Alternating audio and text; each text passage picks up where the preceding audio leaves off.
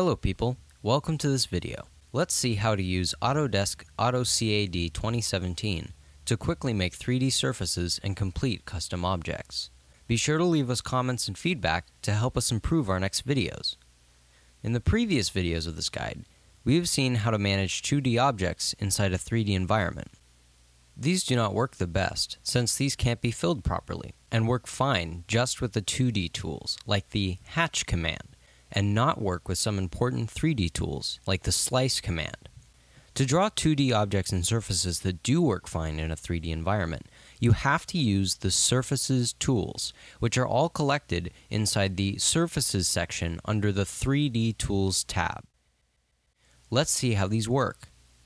The simplest surfaces you can create are the planar ones, such as surfaces that lay on a single plane. You can draw these by using the Planar Surface tool.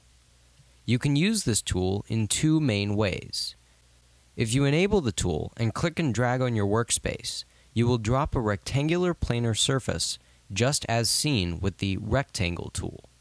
Whereas if you already have a 2D path to use as boundary, you can select it first and then enable the Planar Surface tool. The surface created will keep the path as the boundary and will also be attached to it. This means that if you edit the boundaries, the surface will also be edited. The surface will become independent from its boundaries when you move it outside.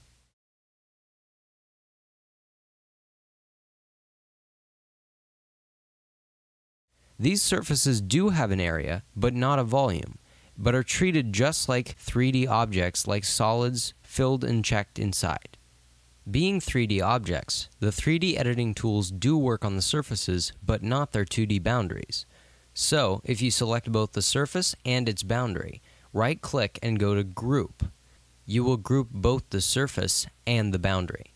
In this way, all the tools you are going to apply will be effective. Whereas, if you have the surface but do not have its boundaries, you can use the Explode command twice on it to reopen them. When creating a surface from a 2D path using the Planar Surface tool, the new surface will spread through the whole enclosed path. In case you want to remove delimited parts of the surface, you can use the Trim tool inside the Surfaces section. Select the surface, apply with the Enter key, and then select the contours that delimit the surface. Apply again, and then click on the parts of the surface to trim.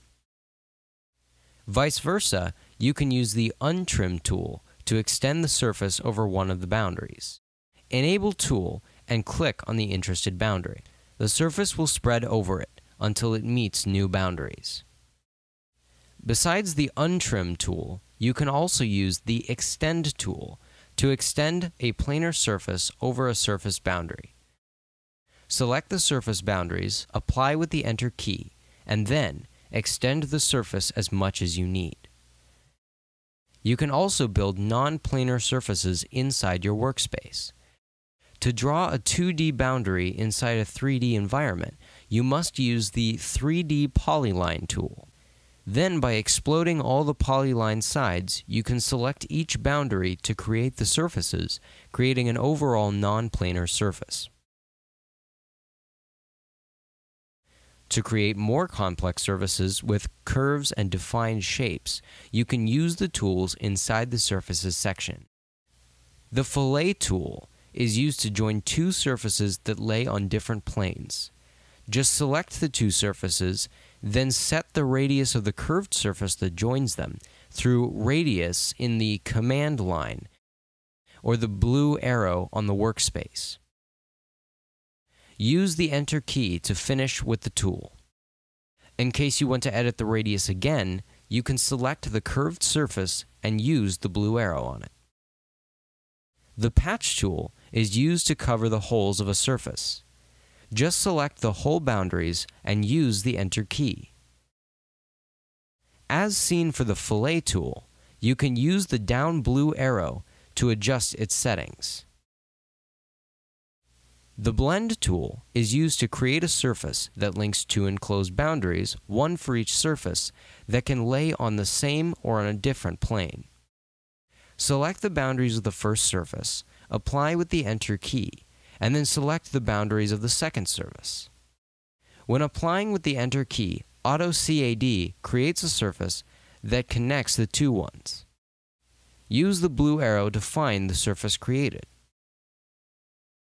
When AutoCAD creates the surfaces from others existing, always right-click and use Group to manage all of them in the same way and without problems. The Offset tool creates a new surface with a constant distance, or offset, from the existing surface selected. When enabling the tool, select the surface interested and apply with the Enter key. At this point, AutoCAD shows through arrows where the new surface will be placed. Use Flip Direction to change the direction of the arrows, or both sides to add two surfaces, one on each side. Then, type the constant distance and apply with the Enter key. Do not use too much high distances for the internal direction, or the surface may not be created. There are also some tools to build a 3D object from a surface, like the Thicken and the Sculpt tool.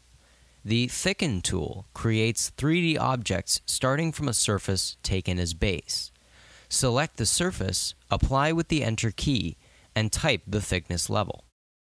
When applying with the Enter key, the 3D object will have the old surface as base, and as extrusion depth, the thickness level defined.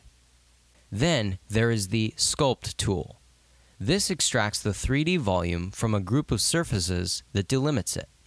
All you have to do is to select all these surfaces, for example, by using a window lasso, and then clicking on the Sculpt tool button. This tool won't work unless the volume is not completely delimited by the surfaces. You can extract surfaces from existing 3D objects by using the Explode command. If you start from curved solids, like cones and spheres, just select them and use the Explode command to extract all their surfaces. Whereas if you start from boxes composed by polygon faces, you have to explode the whole object twice in order to get all its lines and sides. Then, by using the Planar Surface tool, define all the face boundaries one by one, and then group all the surfaces together to manage them. Inside AutoCAD, you have very important objects called mesh objects, used to create completely personalized 3D objects and surfaces. You can draw regular mesh objects by using the tools under the Modeling section. In respect to 3D objects and surfaces, mesh objects are composed by several subcomponents, such as faces, sides, and vertices, that can be edited singularly. In fact, if you click on the mesh object, you will select it entirely. But if you hold the Control key down, you are able to select each single subcomponent in order to edit it through the editing tools inside the Modify section, or the gizmo system that appears on them. In this way, by moving and changing the subcomponents of the mesh, you are able to customize its shape completely. Even more, when selecting a subcomponent, you can use other tools on top under the 3D Tools tab. For example, if you select a 3D face, you can use the Edit Face section to edit it. Whereas, when selecting the whole mesh, the Smooth and the Convert Mesh sections appear above. Smooth is used to manage the smoothness level of the mesh object you have. Each mesh object has a smoothness level that you can check by hovering your pointer on the object for some time. This can be none, level 1, 2, and so on. The higher is the level, the smoother the mesh shape is. So, if you select the mesh and go to Smooth More above, you will move from a smoothness level of none to level 1, 2, and so on, making the object smoother and smoother on its sides and vertices. You can use Smooth Less to reduce its smoothness level instead. When increasing the smoothness level, you may need to use Refine Mesh to update the subcomponents that compose the mesh object. The higher the smoothness level is, the higher the number of subcomponents that describe the mesh shape. Remember that the Refine Mesh tool also resets the smoothness level to none, so you won't be able to use the Smooth Less tool with a mesh object just refined. When the shape of a mesh object is good, you have to convert it to a 3D object, such as a 3D solid object or a surface, in order to use all the 3D editing tools inside the AutoCAD. Select the mesh object first, and go to the Convert Mesh section above. Use Convert to Solid or Convert to Surface to transform your mesh into a 3D solid or 3D enclosed surface. More on the right, decide the way to transform the 3D faces of the mesh into solids or surfaces. There is also the possibility to draw a regular 3D solid and then start by editing its shape. When selecting a solid, transform it into a mesh object, going to Convert to Mesh under the 3D Tools tab. By default, a level 1 smoothness is applied, but you can use the Smooth Less to reopen all the lost harsh edges of the original solid. Thanks for watching this video. Check out our full guide to learn all you need for Autodesk AutoCAD 2017.